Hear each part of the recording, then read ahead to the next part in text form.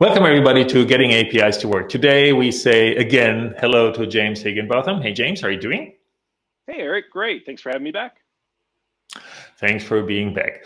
The last time you were here, we talked about your new book, The Principles of Web API Design. And we learned a lot about what you talk about in the book. And one of the things that you talk about is this ADDR process for designing web APIs. And I thought that's really interesting. And we hear a lot about how to design better APIs, or maybe how to better design APIs. I don't even know how to put it. So I thought, let's just talk about this. So let's jump into it and talk about maybe a little bit about the origin of ADDR, and then we go through the process itself. Yeah. So the origin of ADDR was interesting. I've been developing and delivering workshops for organizations around the world for several years now. And in the process, it was meant to coach people on how to design APIs. And that first iteration focused a lot on, how do we figure out the activities and steps involved with an API and turn it into a web API design. But the more feedback I received from the workshops as well as from my consulting engagements, I started to realize there was a big gap on how to go from requirements to a web API design. People didn't quite understand how to make that transition.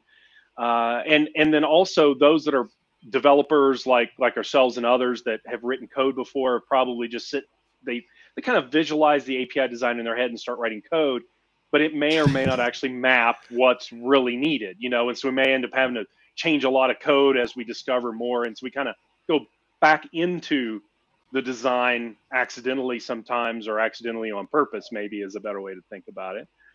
So I wanted to come up with an approach that was easily scalable, repeatable, and teachable to help teams of all sizes understand how to approach an API design. And that's what this evolved into.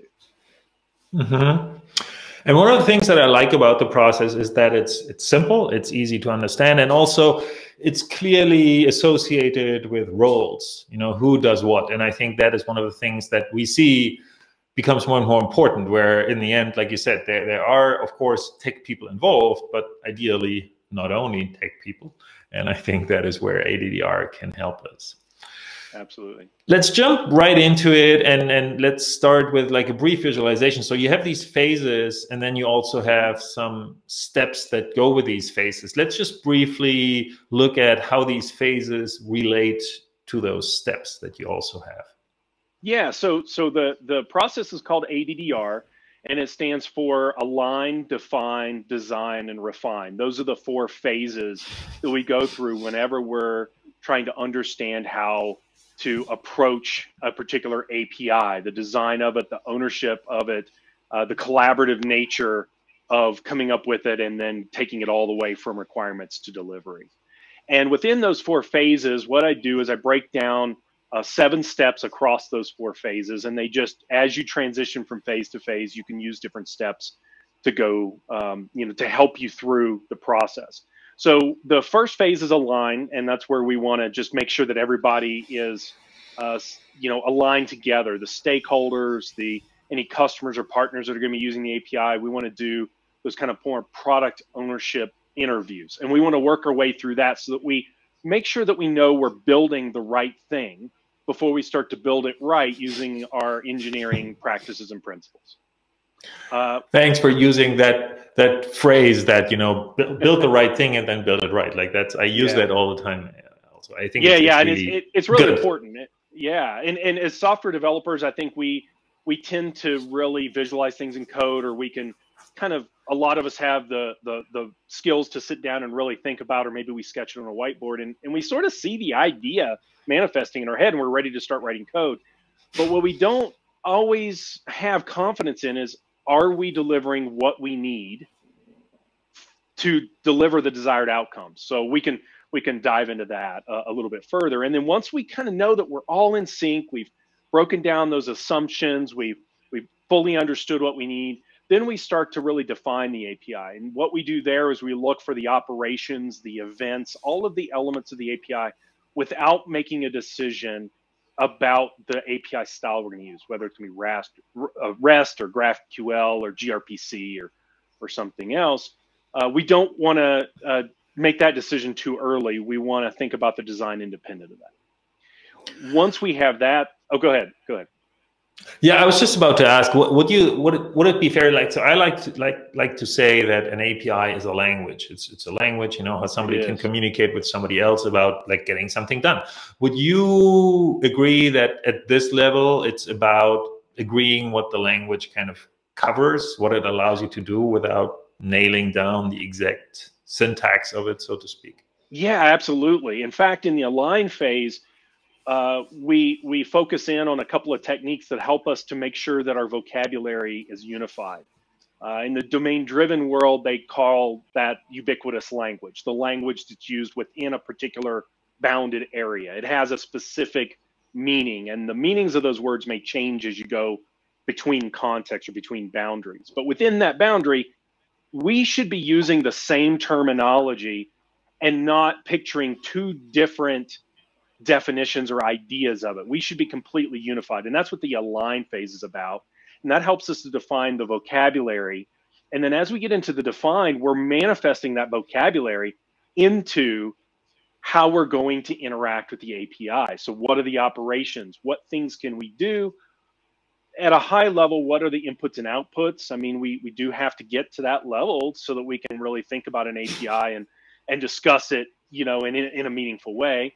What our resources might be, you know, what those things are, how are we defining them, or what do we mean by them, and so on. So at that level, yes, it helps us to all understand. So it's very collaborative, and it's meant to make sure that product owners, tech leads, eventually the developers, that, you know, if you have different developers than those that are involved in the process, to actually code it up, do all the hard integration, hard work, build the automated tests, and so on, all of those things, making sure everyone's all in alignment and we're using the same language and we're defining the API in a clear and consistent way. And it gives us a chance to do that. Absolutely.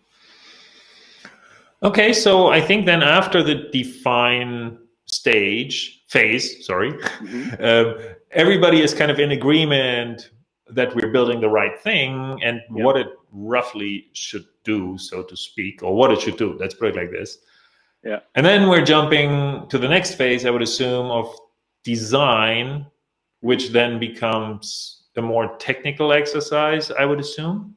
It does. So in the first align and most of the define phase, your product owners or product managers tend to be driving a lot of the conversation. They're the ones that are bringing the, you know, the elements to the table that says, this is what we need.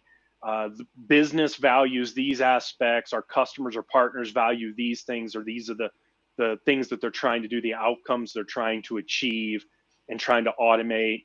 And then as we move through the define phase and into design, now we have more of a technical ownership. Now, that doesn't mean that our product owners that are very technically, you know, minded can't drive it or be heavily involved with it. But it tends to kind of switch over a little bit to more of that technical aspect. So we have to start making decisions about what is the right API style.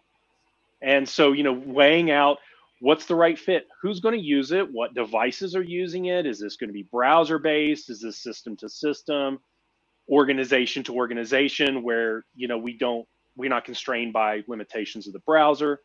Those will inform our decision about which API style or styles we're using. And notice that I said styles plural. I think in our last discussion too, we mentioned that it's not a versus, which is the best, REST versus GraphQL. It's about which is the right thing for the need. And it might mean both. Might mean that we deliver a REST API with some webhooks for callbacks, you know, for asynchronous style interactions, and then maybe a GraphQL query for more ad hoc response shaping capabilities, all those different things we need. So we need to think about that and you know, weigh that out. That is a really interesting point, and I wanted to interrupt you here just because I'm curious. So are there any real world examples where you did do that, where you started, you know, the A and D phase, and then in the design phase you built more than one API for the same, so to speak, definition? Yeah, so I can't speak too much to it because unfortunately I've got an NDA that's in between, and it was a behind the scenes API. It's like a partner API. So I can't send you to a website for it. But yes, we have often during the define phase identified events and said, wow, this would be really powerful, not just to emit the events in our own internal message broker or Kafka stream or, whatever they were using. I think they were using a combination, but rather say, what if we expose these events as webhooks and went ahead and allowed them to react to things that are happening inside our own system and not have to constantly poll by calling the same get method and trying to diff the responses and do all kinds of fancy work. Anything changed? Anything changed? Exactly. And then if you see something different, come back in the response. Can you detect the change? Is there sufficient representation in the resource to determine that there's a change? Or is it just something else is different, but we can't really figure that out? And then we have to make multiple more calls, to go get the representations and try. It's just a nightmare. So you look at it and you go, wow, okay, here's some really interesting events that if we open these up, and they opened them up via webhooks. And then I had one other client do something similar, and they were using web sockets. They were more device oriented. And those developers were a lot more comfortable with WebSockets and would rather have a connection to a server that they had pushed messages to than to stand up an HTTP server and receive a webhook. So, there's trade-offs there, but it definitely does happen. And now I'm starting to see discussions. Well, do we want REST or GraphQL? And people are saying, well, we want REST for reasons of tooling support, familiarity, different things there, but we'd like to have the response shaping capabilities in GraphQL, and we don't want to have to reinvent those on top of our REST operations. So why don't we offer a GraphQL, but only for the queries to support some, ad hoc response shaping type of interactions, but still use REST for what would be GraphQL mutations, so that there's a consistent way to interact with the resources, but it gives us that extra little advantage to be able to have more robust query capabilities and response shaping for when we need those. That's an interesting thing as well, actually. It totally makes sense, but so far I have not really thought about this, that yes, you could also, instead of building two APIs for the same definition, so to speak, using different styles, you could also kind of cut one API in half and say, for this part of the API, this is better, and for that part of the API, that other pattern or technology works better. I like that. Yeah. And with REST APIs, we do have patterns and things we can apply to include resources and in response shape, but we kind of have to invent those ourselves, and we could stay consistent within the scope of our world of APIs that we control, but they might be different than someone else's APIs. So at least we get the advantage of more of a standardized specification with GraphQL to drive that, and makes it a lot easier. Okay, so now we have an API design, or multiple API designs, maybe even. And now let's move on to the last phase, which is refine. So what happens during refine? Yeah, refining is really important. What we do there is we take the artifacts from design, and most of the time I recommend the artifacts being for REST, using the Open API specification or API blueprint or one of those standard markup languages to have a machine readable representation of your API. And that's about as far as we take it. With refine, we're going to expand that documentation and start to maybe create static mocks, like README style mocks, to show how you'd use the API. So one of the things I've done is I've participated and helped coach other teams a lot in API design reviews. Some organizations call them DX reviews, developer experience reviews or something. And they'll just show their open API design, and they'll come in going, look what I did. This is a great API design. And I look at it and I go, yeah, I agree, but how am I supposed to use it? You've just shown me 12 operations, and I'm not sure how I'm supposed to use them to get things done. I can look at each operation independently and tell you what I think about it, or in groups, but I really don't know if it delivers the desired outcomes that you're looking for. So I need a little bit more than what reference documentation from the Open API spec or a schema definition language from GraphQL or IDL from gRPC is going to tell me. So let's use like a little README style. Show me step by step using a little bit of Markdown, a little bit of code, either in a programming language or with just HTTP request response pairs and so on. Show me how this API delivers outcomes. And we can reach back into the align phase and use this technique called job stories that we had in the align phase, which help us to think about when a problem occurs, I want to perform a job so that I can achieve this outcome. And I can go back and grab that outcome and actually show how the API delivers that outcome. So this whole ADDR process comes full circle, because the work we did in the beginning to align also includes aligning on what the desired jobs are and the outcomes are. And we can bring that back in and show someone with a static mock of how they would use the API, or maybe a getting started guide, and or the static mock becomes a getting started guide. I write a little request response pairs. I show the sequence of examples. Everybody gives me feedback during that refine phase. I improve my design. I make tweaks while it's still less expensive to make that change before all my code's in production, and it's too late. And I can then quickly incorporate that feedback and then use that static mock to help drive my getting started guides, cookbooks, or other kinds of assets that I might need to help that first, second, fifth developer get started using my API. So the refine phase is all about improving the design, gaining more feedback, and then working through the process again. And ADDR is meant to be iterative. So we can align and define on a scope, and then design, refine smaller units of work, so we get to incorporate our agile principles. This isn't a big kind of waterfall process, but we get to have it in a repeatable way, and to incorporate the feedback of those that will likely be using our APIs, internal teams, external teams, whoever that might be, and refine the design before we write all of the code, and finalize it, polish it, and put it in production. I like the part where you specifically said, it's kind of like an API design review, but it's important to really make sure that it's not just looking at the static design, so to speak, but to really have this dynamic aspect of saying, show me how this solves the problem that I want to have solved, right?